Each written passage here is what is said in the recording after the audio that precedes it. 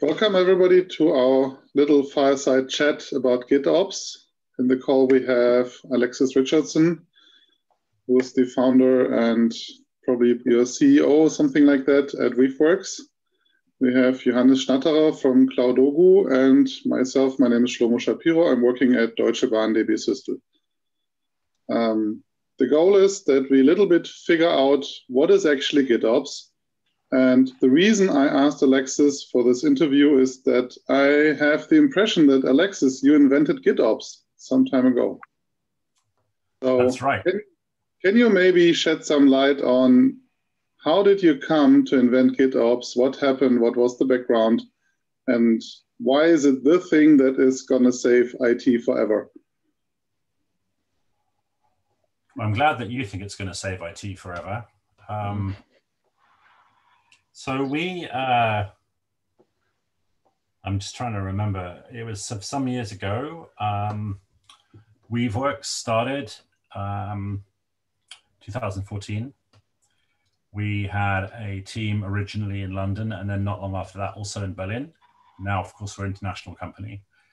We wanted to make it easy for software developers to build and operate applications in this new environment of containers. And we cared about this because we had spent the last 5 years trying to build cloud applications ourselves, from originally at RabbitMQ and then at VMware and Pivotal, when I was in charge of the Rabbit team with Redis as well and Spring in all-in-one company portfolio, which I was head of products for, and trying to offer application development capability that would run anywhere in the cloud. Some of the ease of use, maybe of things like Heroku, was very challenging. And we tried different experiments. There was, of course, different versions of Cloud Foundry. There was OpenShift, which was essentially built on a similar set of principles, trying to make Heroku work in more environments, maybe behind the firewall, maybe on other clouds than Amazon. But the thing is that none of these solutions really provided much more than, in those days, a 12-factor application model, which I'm sure you've heard about. It's one pattern for a scalable web app. And they went a bit further on, but essentially, you couldn't imagine more complex applications being pushed into this setting. We could imagine lots of enterprise applications that were heavily data-oriented, not working well in this environment. And there were assumptions in the architecture about how it was load balanced, how it would scale, that meant it would work well for some things, but not others. And it wasn't particularly, easy to set up and so on. And what we saw was that containers could be a better way forward because they provided a very simple operating model for a single node where you have a package which is also a runtime, and it's kind of portable, kind of portable.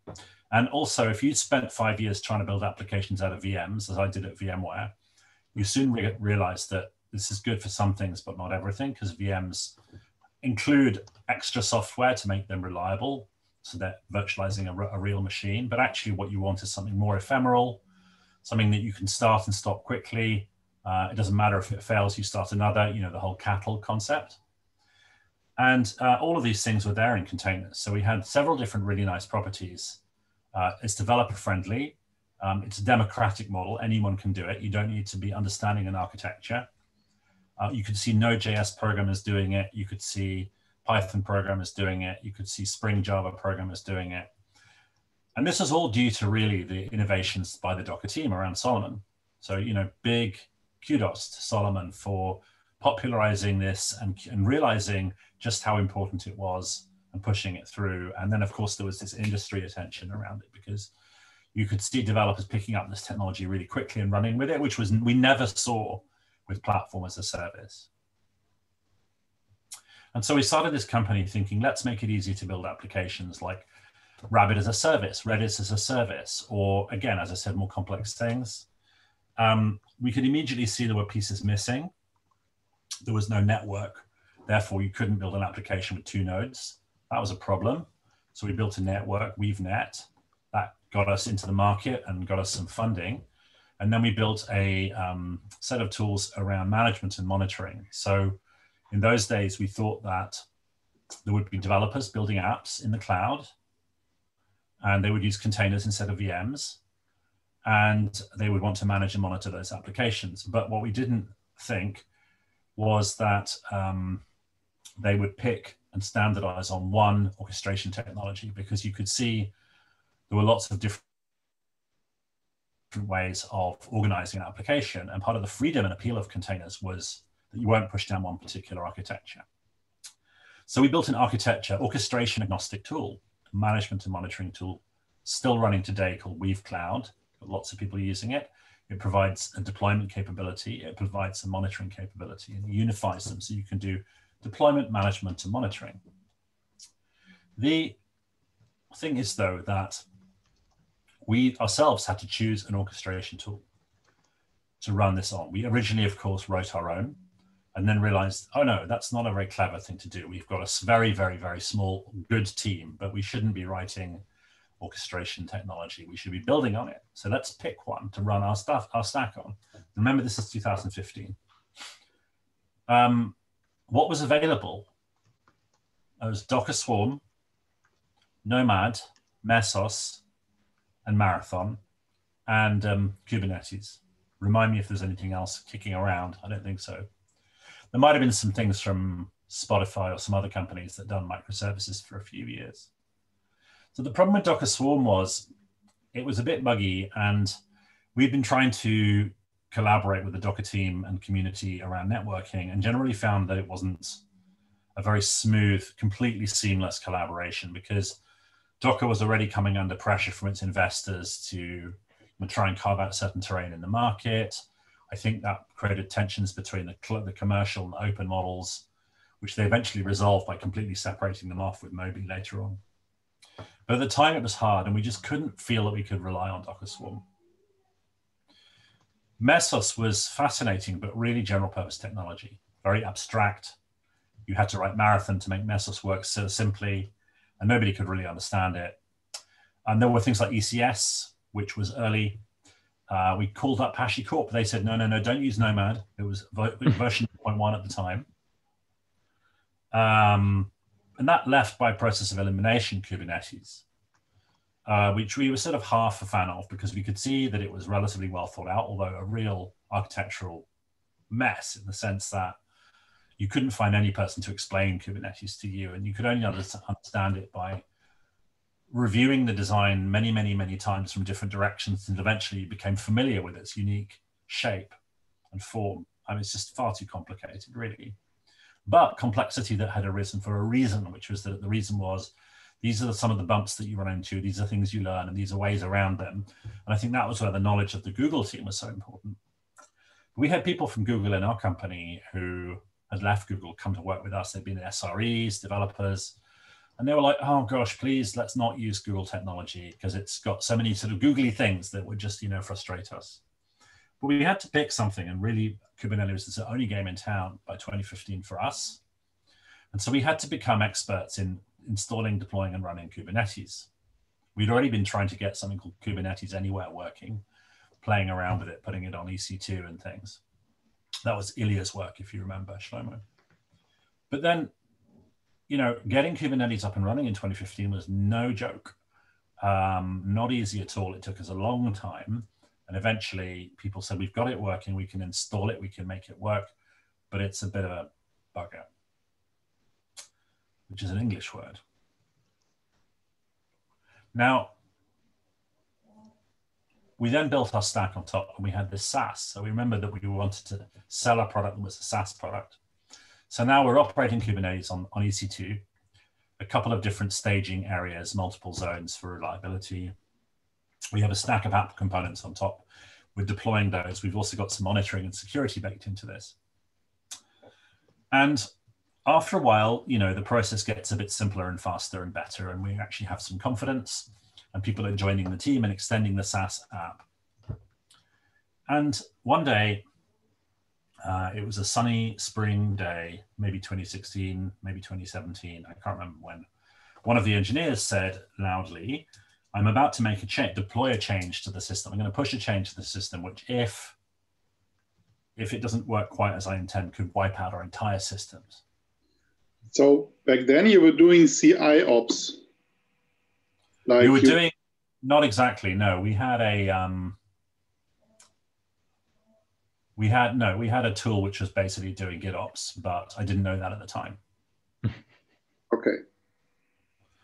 We were not pushing from CI in the CI ops sense. CI ops is a massive anti-pattern.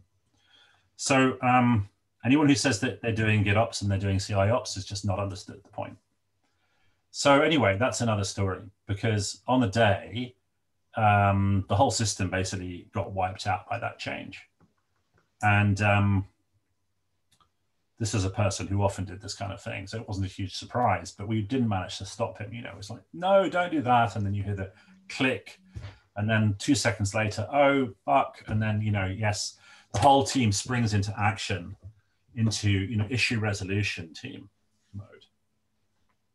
We got the whole thing back up in about 40 minutes. And I said, that was pretty quick. It's quite a complex system.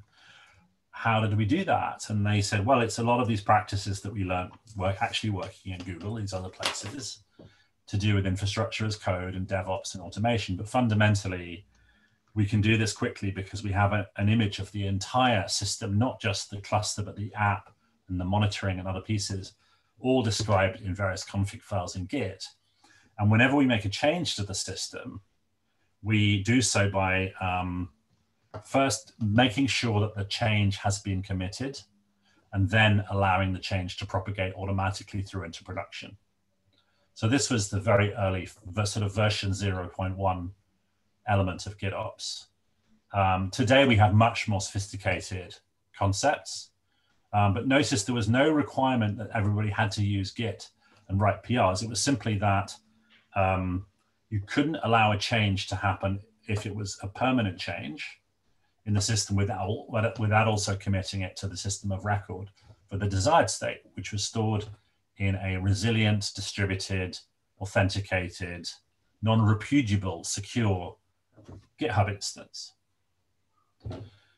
And so I thought that was pretty cool. And I said, well, you know, what else are we doing that's interesting? And so we talked about that, and we wrote down all the principles that the team had learned and built themselves from Kubernetes. And they said, look, Kubernetes is particularly amenable to working this way because it's based on declarative config. But we've also applied the concept of declarative config to other parts of the system, like the dashboards, for example. And we've also, and the apps, and we've also made it possible to do things like alerting when the system, which is trying to converge to its correct state, isn't doing so. We'll fire an alert, stick a message into Slack with a link, and you can click on it, open up the dashboard. And we can also force convergence in pieces that Kubernetes is not itself traditionally controlling. So Kubernetes, the orchestrator's job is to have an eventually consistent convergence model around the cluster state based on what's in your YAML file. This is, again, basic level. And today we have more complicated things with templates and generated things and so on and so on. But at that basic level, the YAML file drives convergence in the cluster. And so the cluster takes that YAML file, holds a copy of it in memory, and uses that to force convergence. We did that. We had applied that in other areas of the stack. And I said, that's really interesting. And so we talked about it and talked about it and talked about it, and sort of drove the list of principles down to just a few. And I was thinking, you know, this is pretty cool. We should talk about this more.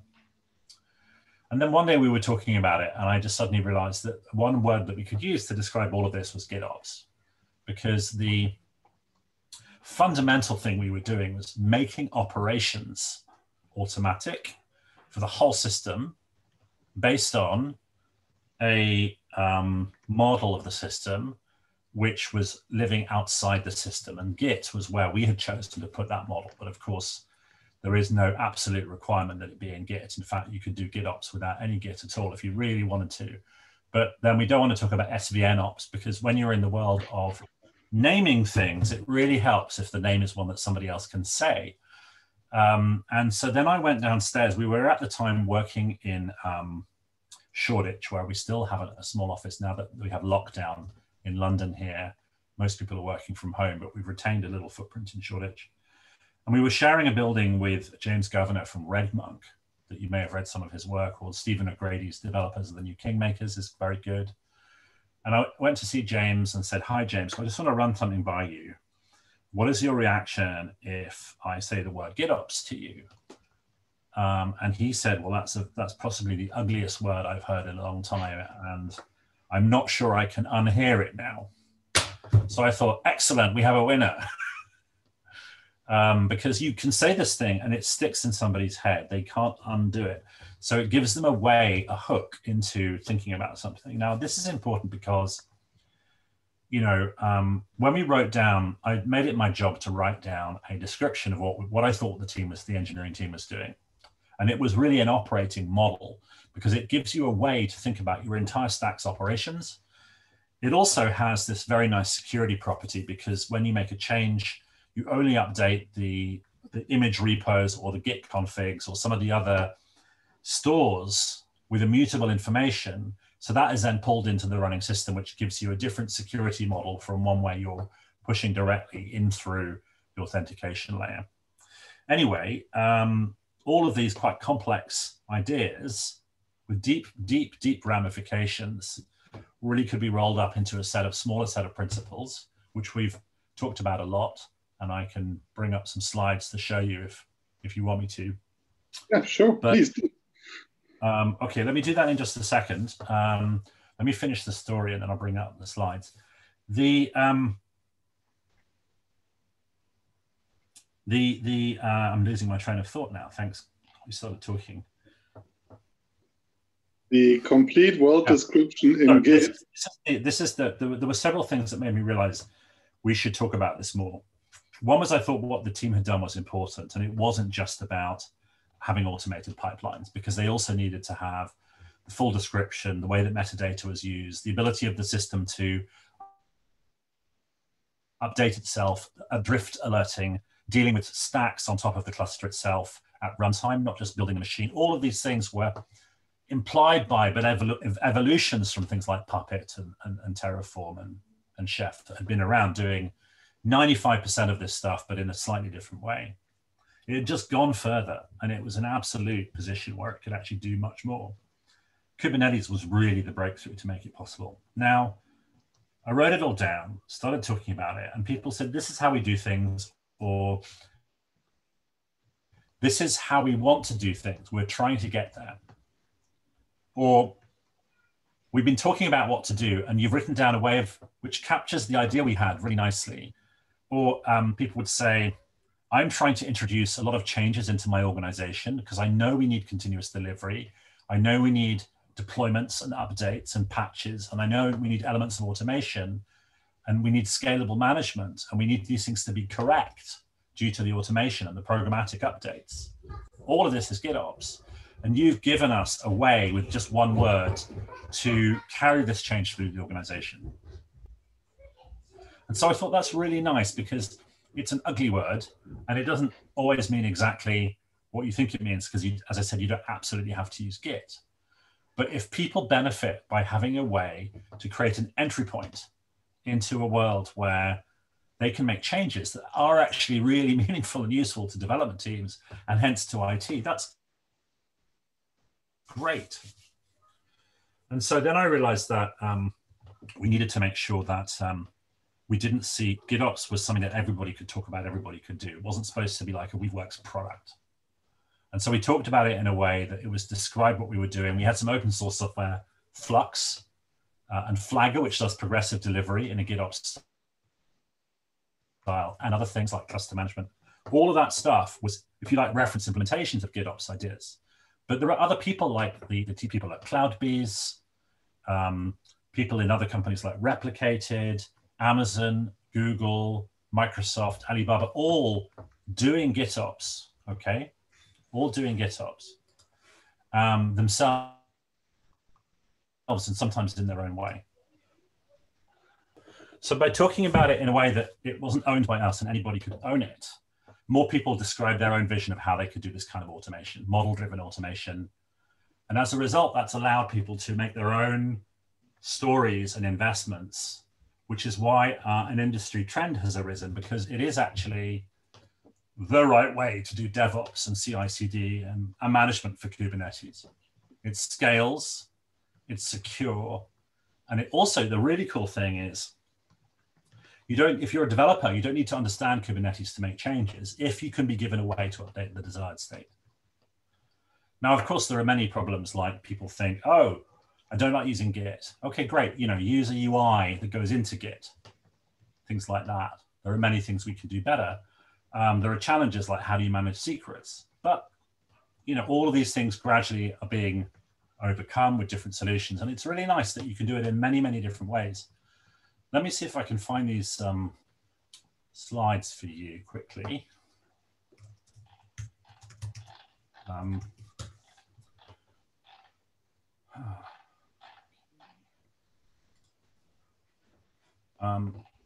This may even be a public link, so I'm going to also share it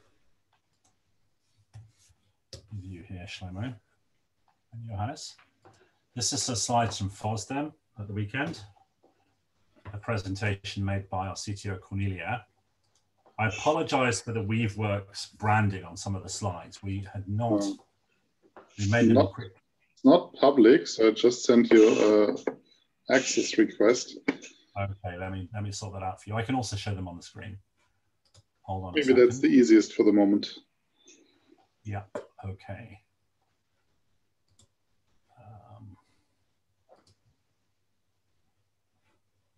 Let me share my screen.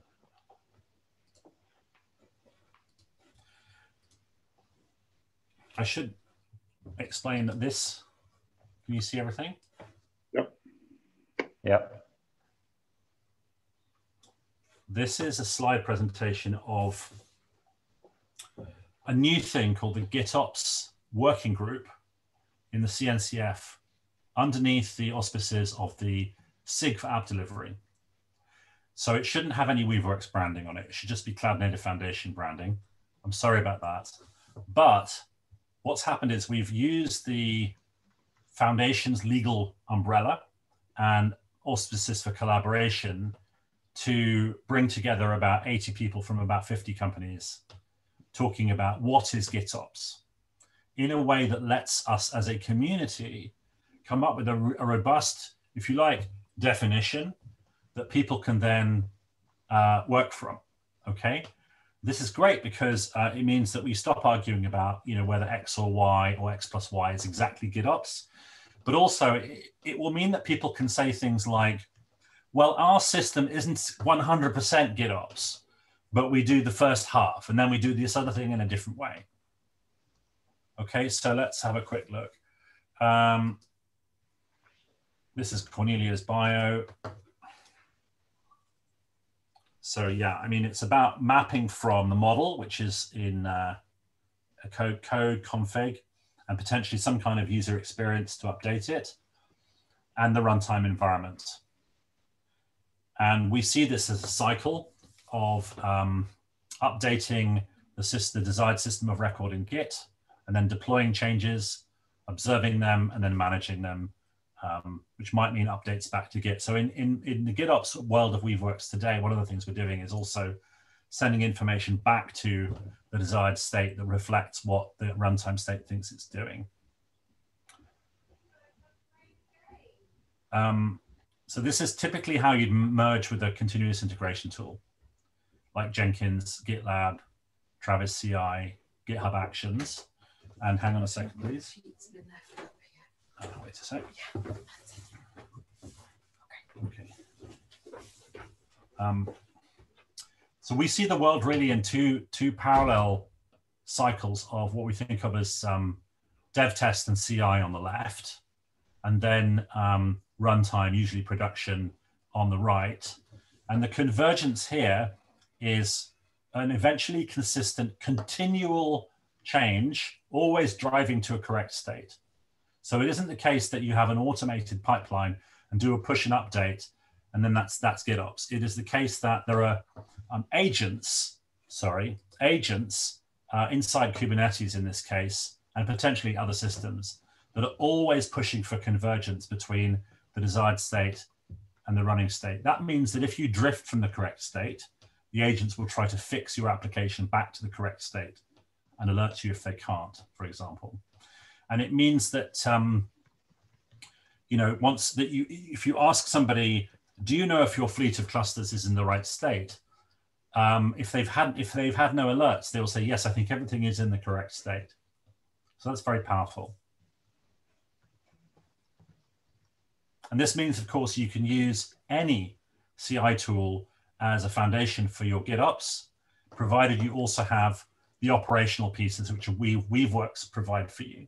So commercially, as a company now, you know, we focus on the stuff on the right, and we recommend that you use one of the known Git providers and a good CI tool on the left. So we work with GitLab, we work with GitHub, et cetera, et cetera.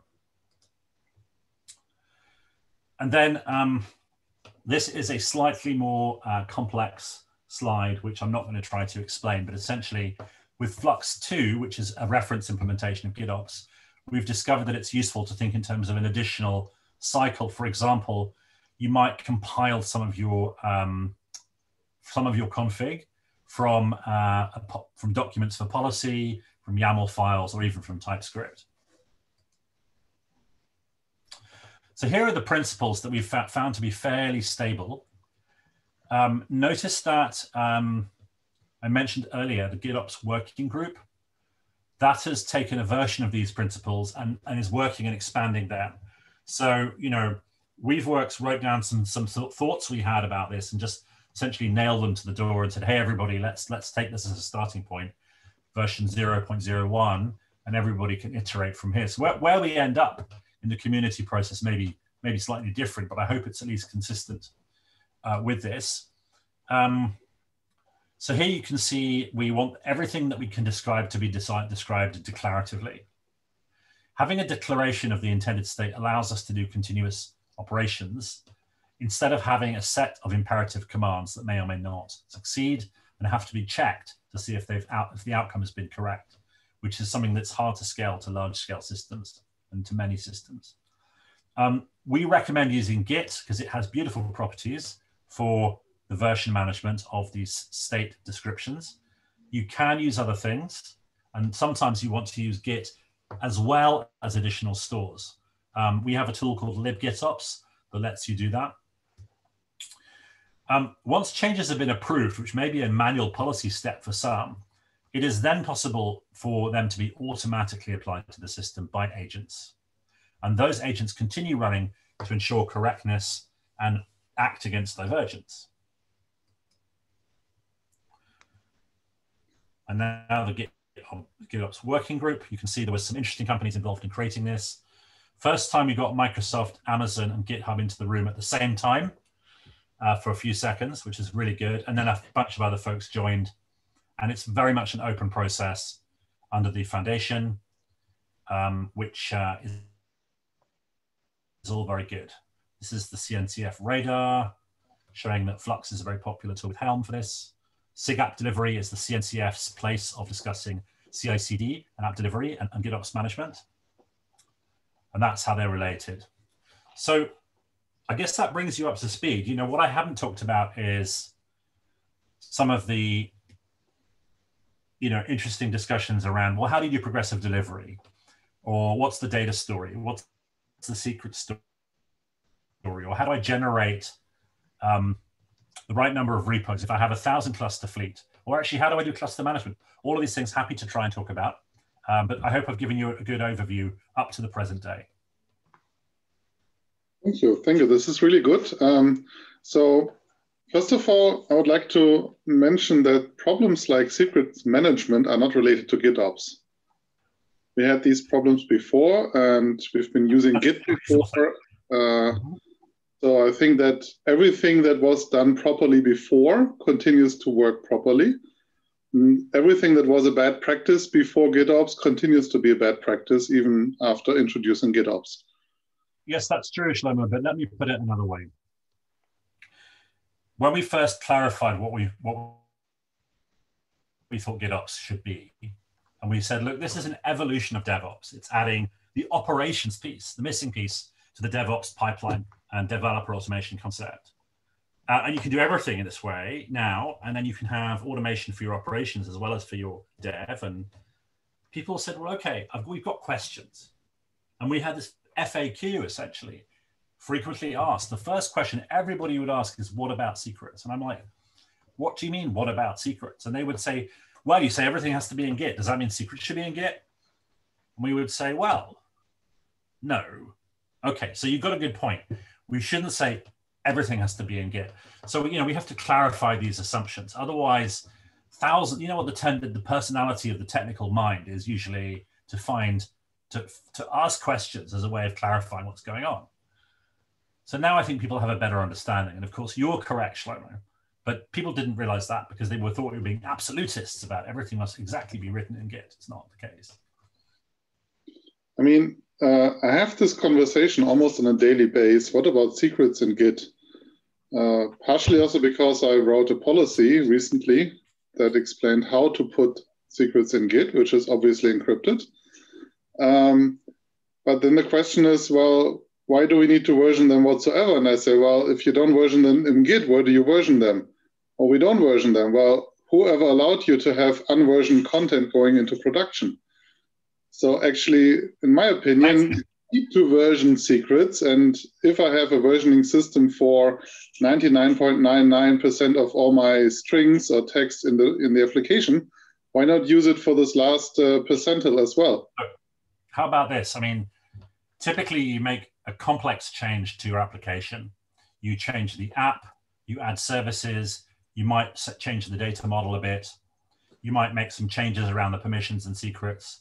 You might change the dashboard. You roll out all of these changes as part of an upgrade or an update.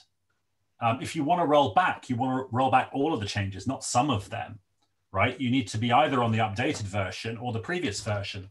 You can't have a dashboard that is on the old version looking at the new code or the new dashboard looking at the old code most of the time. Same thing with secrets.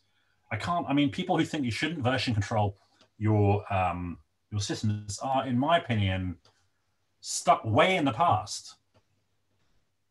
I know that you're fighting this, so you're sympathetic. But obviously you can also, you might be using something like Vault. We love Vault. Sealed secrets is great. That's one way of doing it. There's other encryption ways of doing it in Git. Vault is also a very nice tool because it integrates with other enterprise secret systems and gives you a central panel. You can make this work in a GitOps style too. There's so many things that you can do. I mean, I always ask people, well, if you keep your secrets somewhere else, for example, in Vault, how do you play the 4 eyes approval process there? And if the answer is we don't, I say, why? Why do you not have that 4 eyes approval process for such an important change like a secret that will take your entire application down if it's wrong? And I find this to be a very circular discussion, which in my experience always ends up with, well, in the end, we do the same as we would be doing with Git, just somewhere else. We really don't want to be overzealous about insisting that every single thing has to be done this way. I don't know if you're familiar with the George Orwell's rules of clear writing. Have you come across this famous? Yeah, I've seen it once. It's really good. Let me see if I can bring it up on Google. Whoops. George Orwell. Clear rules for writing clear English. 6 rules. It should be 5. Someone should have told him.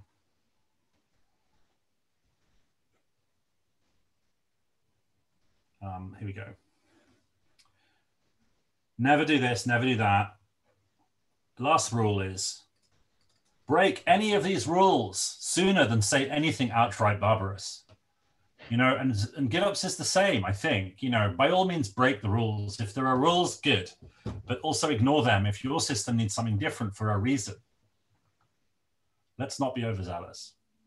Yeah. You mentioned the declarative descriptions to be the base for GitOps success, which is really very close. Can I share the screen, please? Let me stop sharing so that you can share your screen. Yeah. So this is really close to what I'm trying to show people or to explain, which is that for me, GitOps is actually a way how we rescue a lot of the, like, rescue us, our systems, our environments, our organizations even, from a lot of the challenges that we face. And I always try to show that actually the core principle is declarative descriptions. That is the one change that allows all the other things to happen.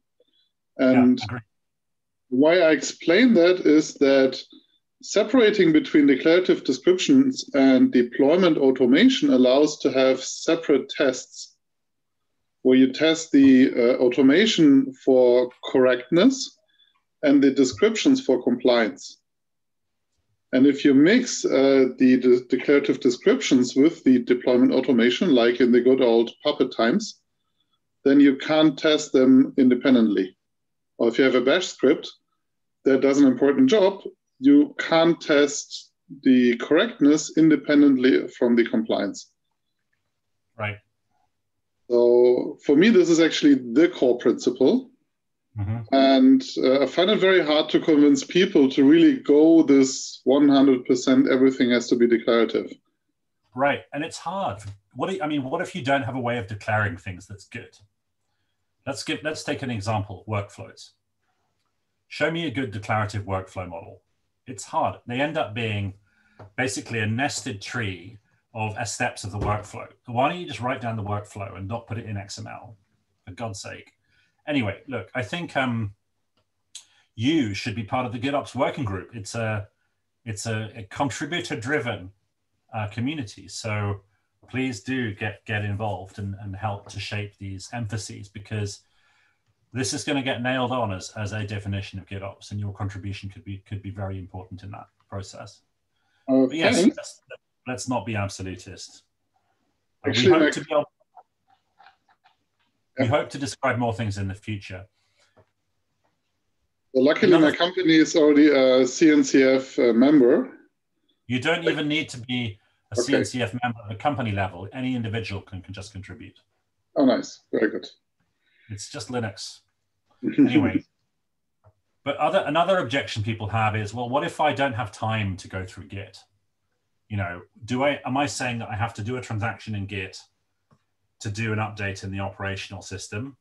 Sometimes that's too high latency, or sometimes I'm unsure of my change. So I might do a branch. How do I do a provisional transaction and look at the effects of a change on a branch before committing that to the main system? So people are asking these questions now, which are very interesting questions. The other one is also, how many repos should I have if I have lots of clusters? What's the best way to organize my repos? Do I want to have more repos than clusters? This kind of thing. And some of these are a matter of taste, but we need better answers to some of them than people jump at today, and we're going to get there soon. But that's exciting. It shows you that it's not a trivial concept. Yeah. Actually, you mentioned that CIOps is actually an anti-pattern. Yeah. As it happens, I get the impression that we as an industry are currently very much stuck on CIOps. We have this map, which we try to use as a discussion tool. And I have the theory that we come from the lower left corner, where like dev against ops, and we do manual ops. And as an industry, we took a great step towards CIOps, which is a big step both towards ops automation and towards DevOps, which I see as a culture thing. And my impression is that now we discuss what's the next step. Yeah, look, first thing is stop. Can I steal your slides? They're great. Yes. I love them both, especially this one. This is really, really cool. And actually, it's very, very important to be respectful of everybody starts in a different place in the journey. Maybe you're starting in the bottom left. That's okay, because maybe you have a system that doesn't need updating frequently. Maybe you have a large team of approvals people. We spoke to a bank where marketing needed to approve any change to the mobile app because the GUI might change And what happened was there was once a change the marketing people were very embarrassed about, and they got angry and they said, you may never make a change to this app without showing us first. So the automated pipeline included filing a ticket in Jira, sending an email to the marketing team. They had to check the GUI was still okay before it could go through. But that was what, I mean, we laughed about it, but that was what the organization needed for that app. And the marketing team needed to have a stake in the process. And then, of course, small scale changes, occasional changes. If you do something manually, or you do something using kubectl, SSH, or through a GUI tool that does an update, the GUI tool updates Kubernetes and the application. You do this with something like Rancher, which is not a GitOps tool. And then you don't know whether your system is in the state that the GUI tool just told you it was in. But this is okay for small scale. But when you have more than one cluster and more than one team, more than one change per day, you do want to be automated and programmatic if you can be. So you start adding your CI. And the CI lets you run scripts. But the problem is, if you run a lot of scripts and something breaks halfway through, you don't know whether you're in a correct state. Because your mechanism for verifying correctness is based on the CI tool updating the system and then looking at a monitor to see if you've got the results you wanted. And that cannot prove or assert correctness. It can only give you a way of observing that correctness may indeed be the case. Whereas what you have with GitOps is inside the cluster, you have agents that can see everything in the state, in the running state, and check that against the desired state so that can tell you whether the cluster is in the correct state or not. So you have guarantees. But maybe you don't need those guarantees. Maybe you're happy having a system that's having a few changes a day.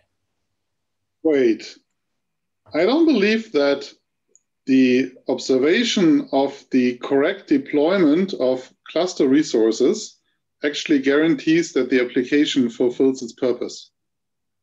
No, it doesn't guarantee that it fulfills its purpose. I still need external monitoring to make sure that my application is actually serving my customers or doing its purpose beyond the fact that it's all up and running.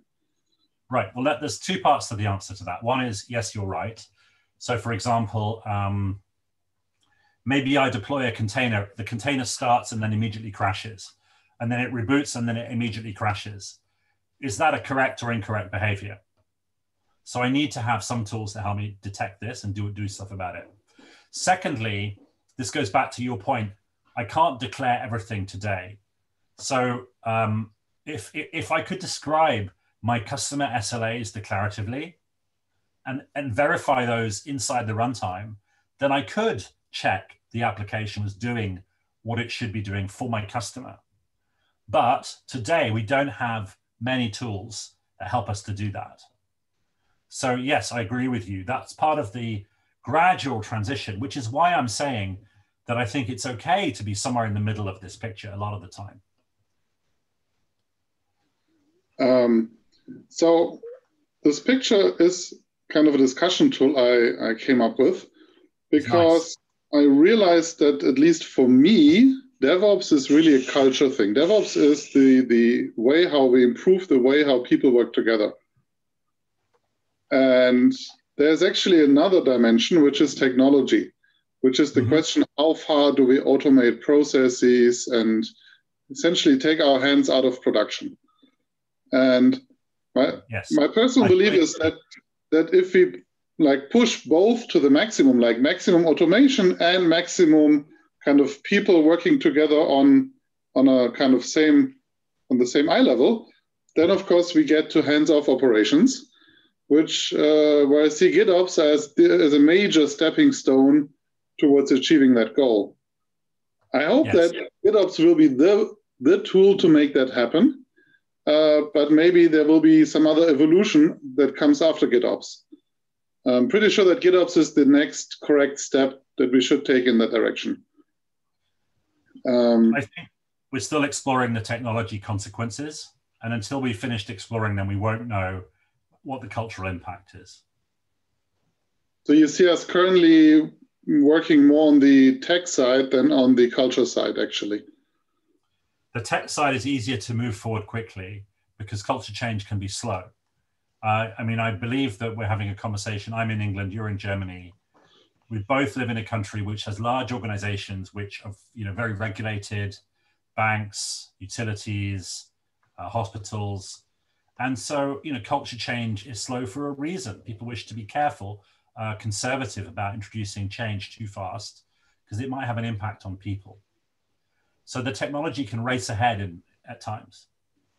I think we're having one of those moments today. Well, my favorite hobby is to bring up new technology that helps to change the culture, as I believe that changing culture through technology is much easier than changing culture without technology, or without an accompanying change in how we work. Because I think you're very, very sensible to say that. I think we were like animals of habit, so to speak. And if we change our habits, it helps us a lot to change our culture and our thinking and actually even our beliefs. Like if you do it often enough in a different way, you really believe that this way works well, and eventually you come to believe that this is a better way. But you need the experience to believe that. It's like the unexpected changes that occur once a technology has been adopted. Let's take, for example, the mobile phone. When the mobile phone first appeared, it was big, it was hard to move around, and people would use it instead of essentially a radio system. But when it got small enough, it was possible to be contactable. But then what really made it break through was the idea that it could be used as a computer, and also other things like photographs and so on. And people thought, okay, it's actually useful to have a powerful computer on your person, and that creates social change. And so I see, for example, my parents, who are in their 70s and 80s respectively, happily using WhatsApp to do emojis with each other, because it's something where that concept of group chat has been introduced to them through technology. Now, I think that's a bit of a fun, silly example, but I do think that actually you're quite right, that it would be impossible to introduce that sort of change without putting the tool in their hands to make it easy. So about the tech progress, I have another picture. Sorry, it's not colored. Which tries to depict the different layers that we find in a GitOps world. So we have some sort of upmost layer, which is the Git repository for one application. And I can do GitOps between this Git repository for one application and, let's say, a Kubernetes namespace or even an application running inside. Yeah. And if I go one step outside, I have maybe a Git repository that is coupled with a namespace, where I say that whatever is in the namespace has to be in that Git repository. Yeah. And so far down till we come to let's have one Git repository for the cloud account, and everything that's in the cloud account should be there. And I have the impression that this is already the place where actually GitOps fails at the moment, because we don't have the tools. I haven't seen many places that play this GitOps game on the cloud account level, where they say, if I delete a line from a YAML file, then a whole bunch of CloudFormation stacks will be deleted as a result, or something like that. So I think we will see that in the future. Because I believe that the question, how do you delete stuff, is a good question to understand how honestly people actually implemented GitOps.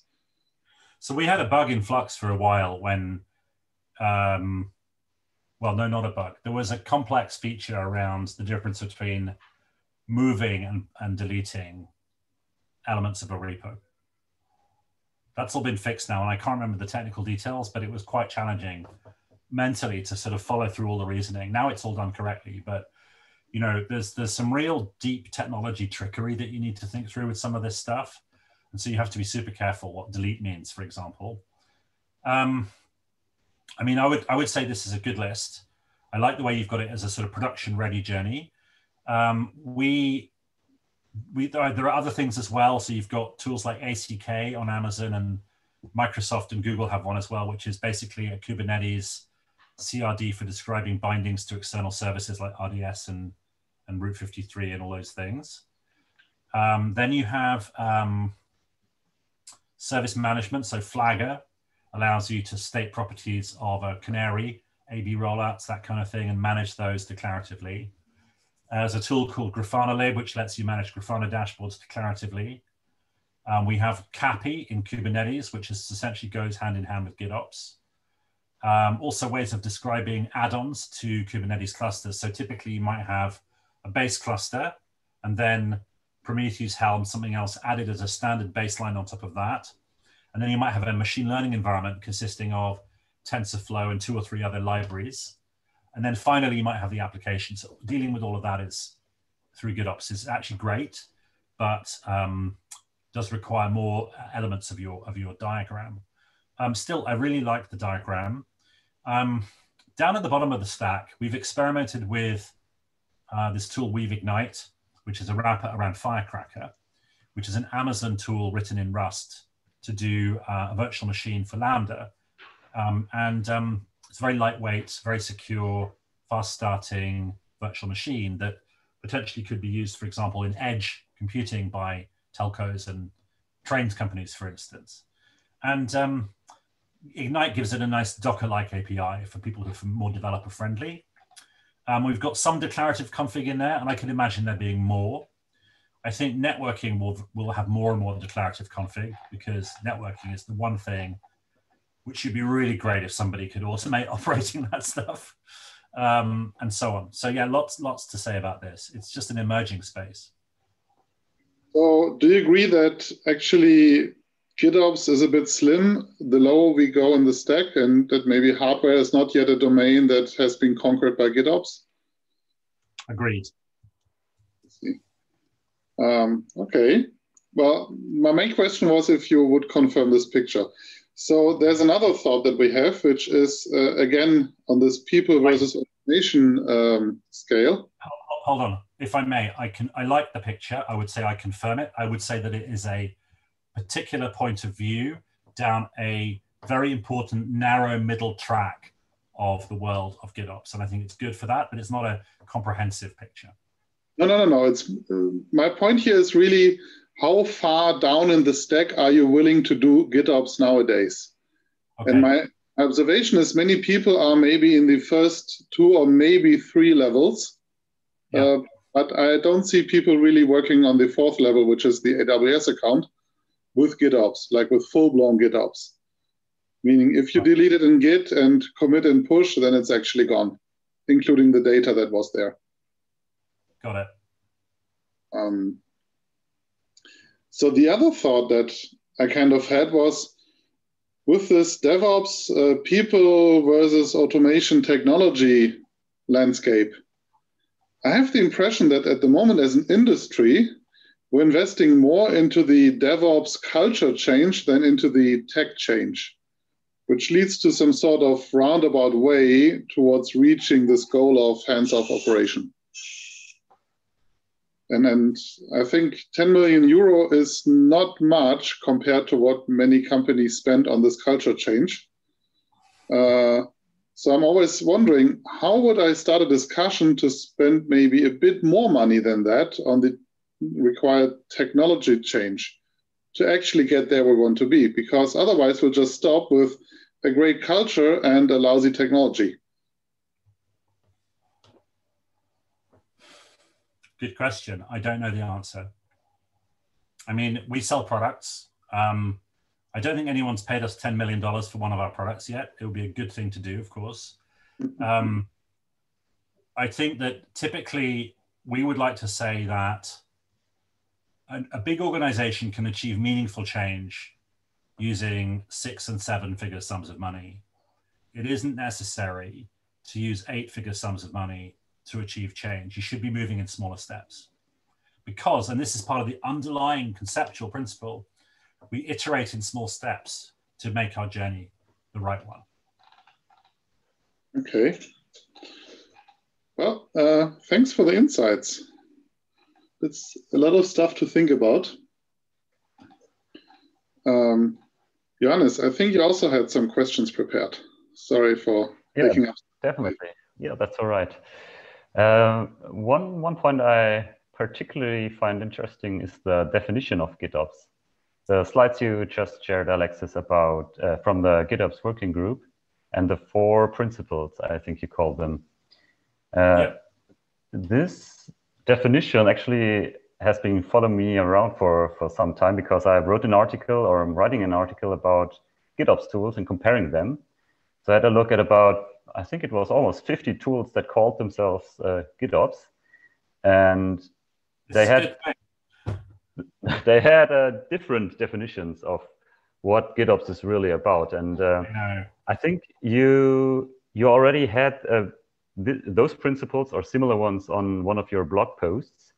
So I had a look at them and tried to match, and also what my ideas about GitOps were. And it for me, it turned out to be like 3 things that some of them had in common, and some of them had only 1 or 2 of the properties. Like it's the reconciliation loop and the pull principle. I think those are combined in the agent software principle you had on your slide. And another one was the operations by pull request. And my question is, although you talked about not being too overzealous, but it was difficult for me to judge which tools are actually GitOps tools. Like, do they have to have all of those properties, or is it enough to have 1 of them or 2 of them? Or did I miss anything? Is there anything else that they should fulfill to be considered GitOps? So what you're raising is an interesting question, because I suppose that my view is GitOps is not a property of a tool. It is a property of somebody's actual system.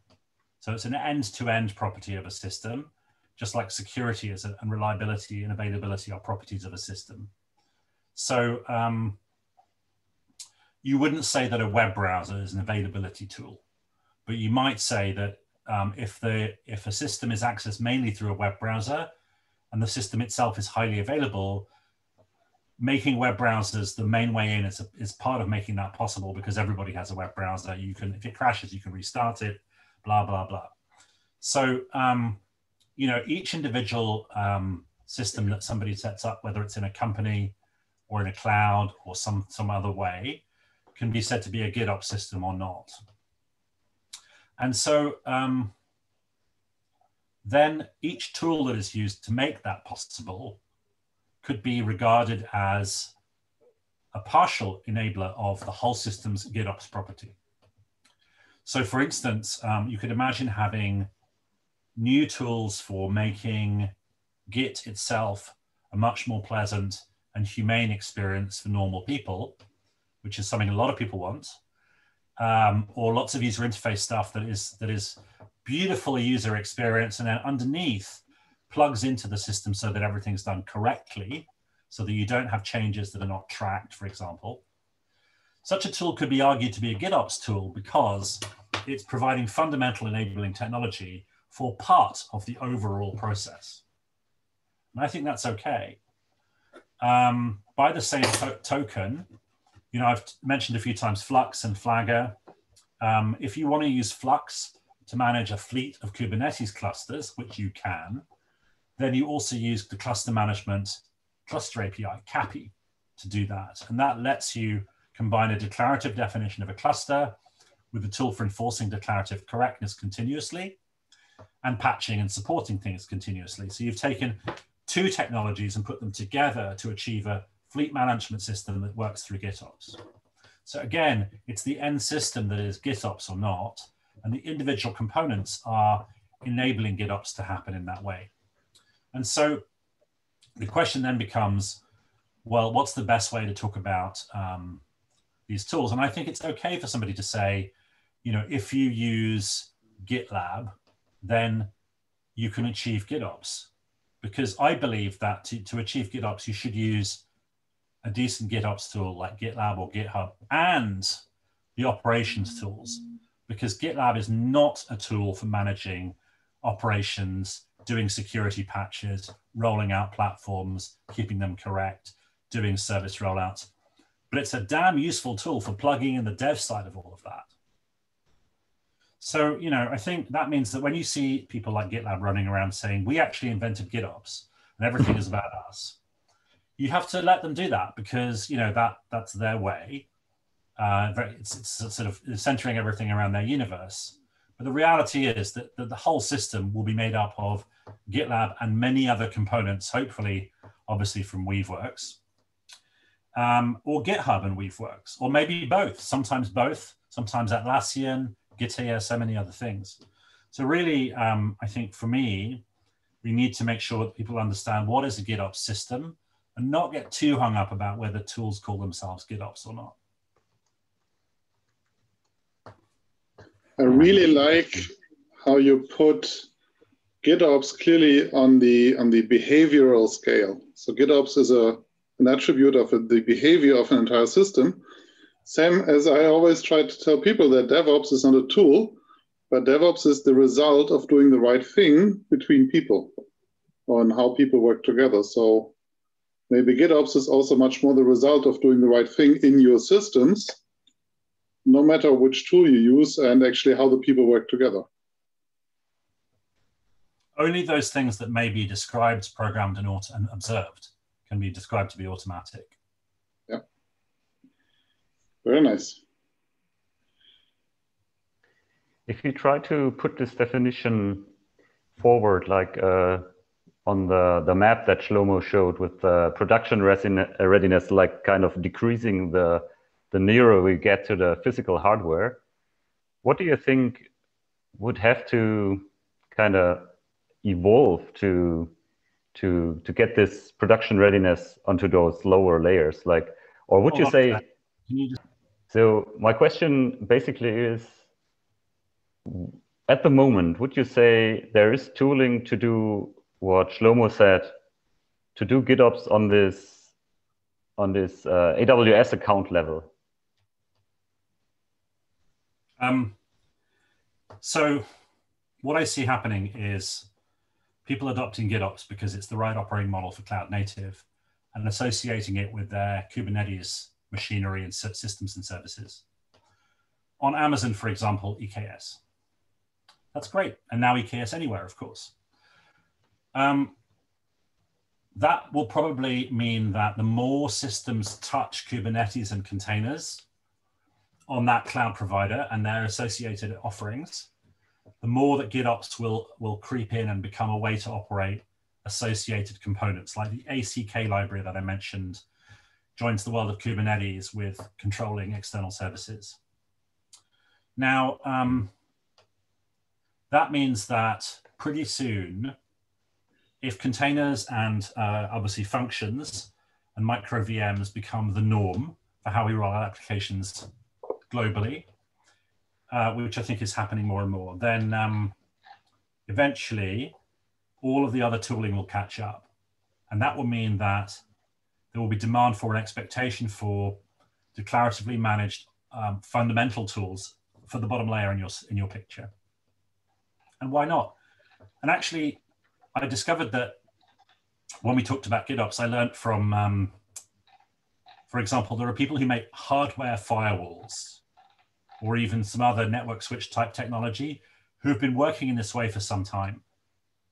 And they actually have the standard in some of these segments of the industry is that you have declarative tools for provisioning your setup in your hardware. But those are esoteric. They're associated with a narrow function, however important.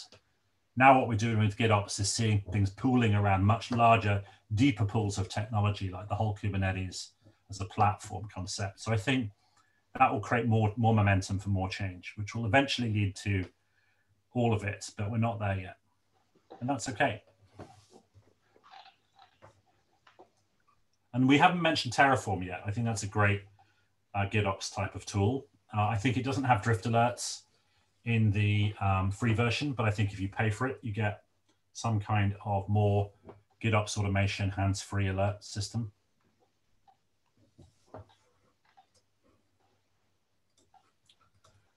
So you mentioned applications and managing more via GitOps. What's your opinion on managing data by GitOps tooling? Joe Bader was asking about this on Twitter this week.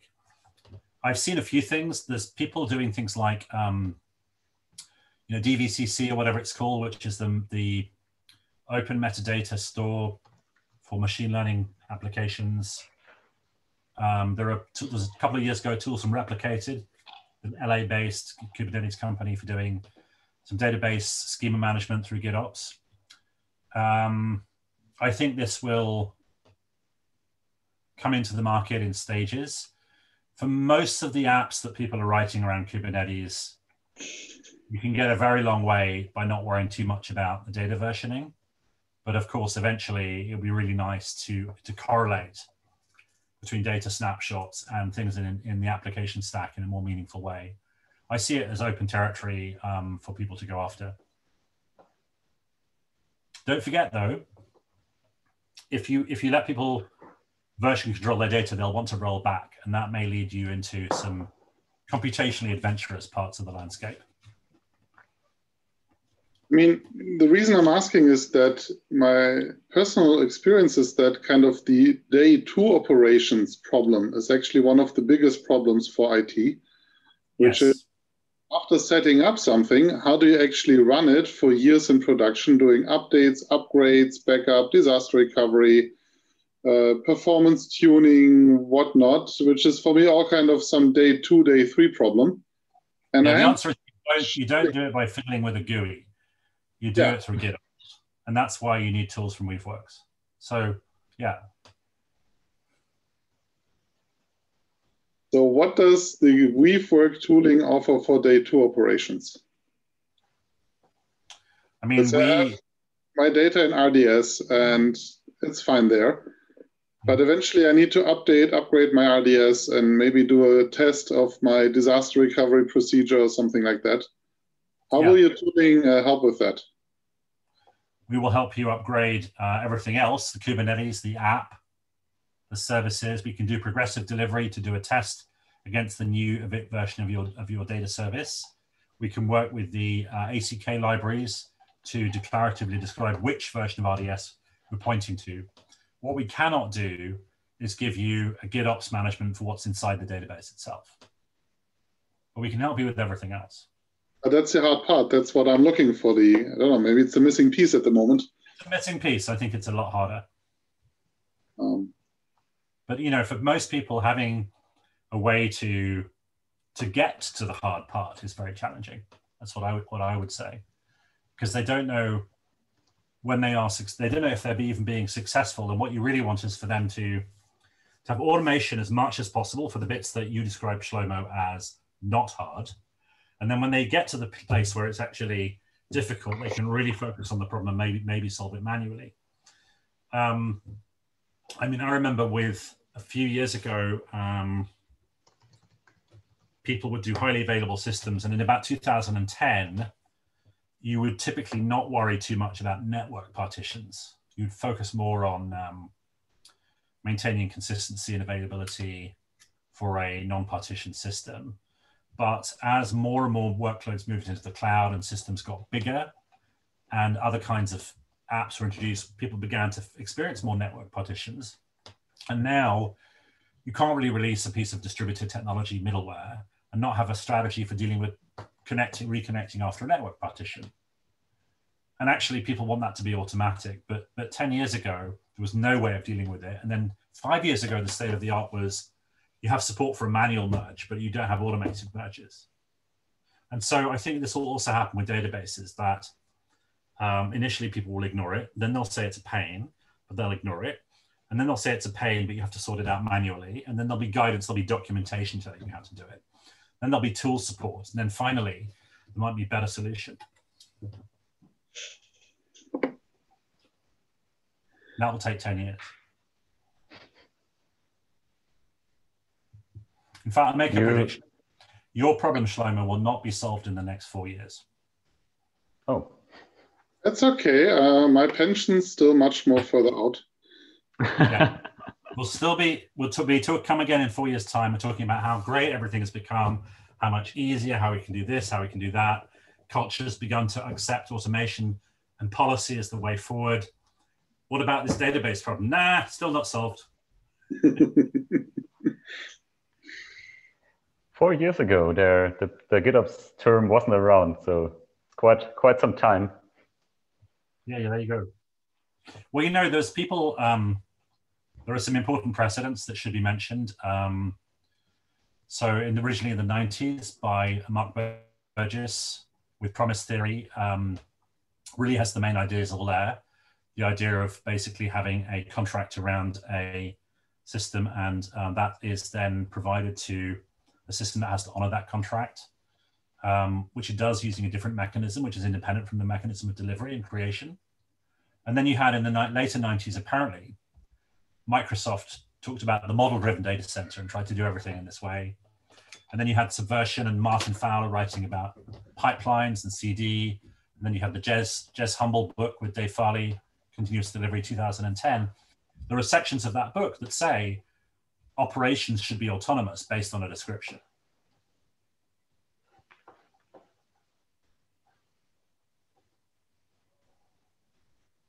So if you make a prediction in 5 years, where will we be? Hopefully not all on Zoom, working from home all the time. Okay. Probably not yet on Mars, so we're all still going to be here. I think that a lot more systems will be managed in the way that they are using Kubernetes today. Hang on a second. I think containers will evolve. There'll be micro VMs. There's things from functions, so that the unit of compute, the packaging will change perhaps. But there'll still be more emphasis on the declarative management of that thing. And then we'll continue to have declarative models for systems management like Kubernetes. Maybe other tools will do it too, like Nomad. I don't know much about how that works. There'll be more support inside the cloud providers for a range of scenarios. And the majority of new applications will be written in a way that you just focus on the code, and almost all of the config and operations is driven declaratively.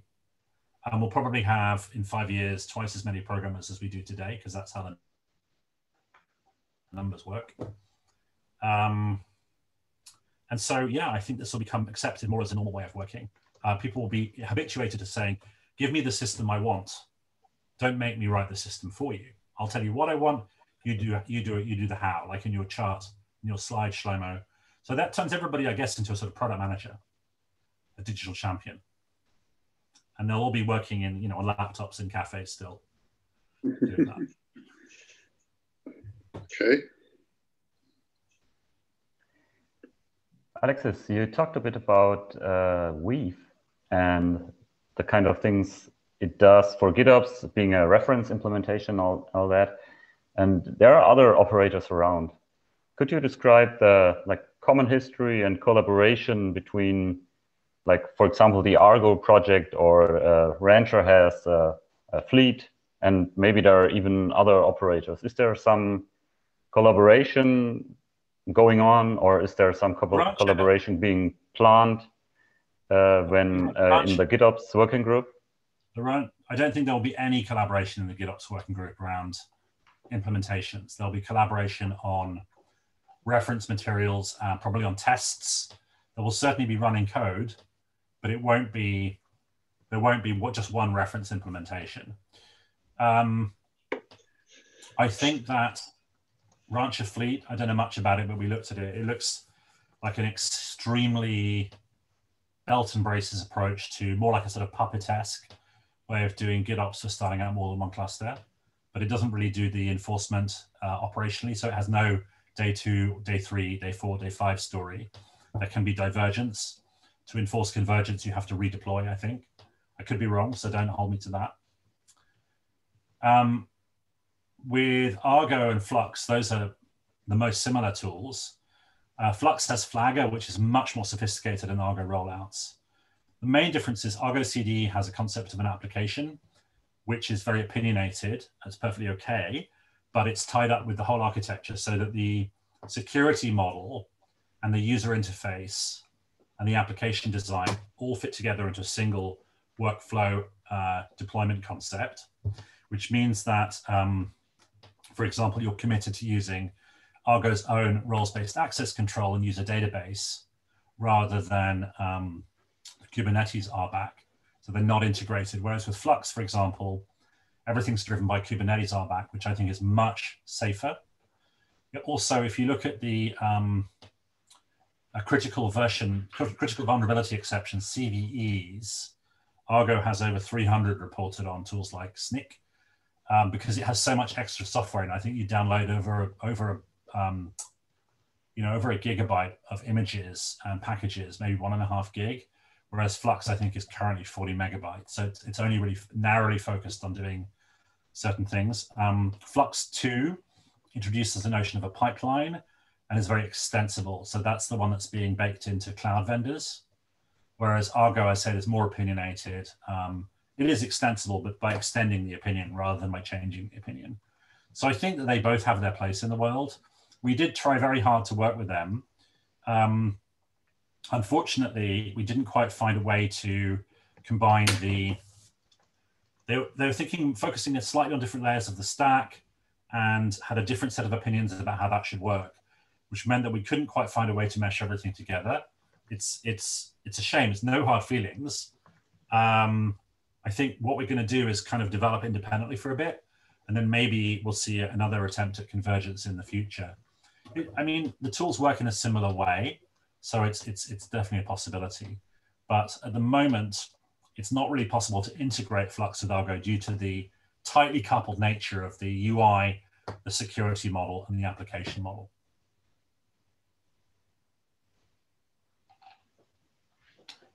I hope that answers your question. Yeah, definitely. Thanks. Those are interesting insights. Yeah, I don't think that I have much more questions. There was a lot of input from you, Alexis. Something to ponder about. And I also... What's the plan for this recording? Are you going to publish it as a video or write up something? What's the deal? So the idea is that I'll try to transcribe it. No promises here. And I'll give you a review copy, definitively, which I will kindly ask you to sign off on. Right. And then the idea is to put the video essentially uncut on YouTube as a contribution to What About GitOps, an interview with Alexis. I think a lot of things that you mentioned here are very interesting also for a wider audience. And I plan to add this to my blog. Johannes, probably also you will do something with that. Alexis, feel free to use it as well. Plus, I will try to put an excerpt from your answers into our article in a German translation, unfortunately. That's great. Now, our head of marketing is German, so she can always tell me what it says. Very good. I would love to see that. Please share anything that you can, including the recording. Feel free to cut out bits where people get up to go outside for a second or whatever. But yeah, no, I think that's good. Thank you very, very much for the questions and the time today. I really enjoyed the conversation. And I hope that I've left you with the impression that it's an exciting area that needs more development, not a triviality or a done deal by any means. Thank you for your time. I took your advice and contacted you in the working group GitOps on the CNCF Slack. So I'll be happy to help with anything I can help with. Thank you. All right. And Johannes, thank you too.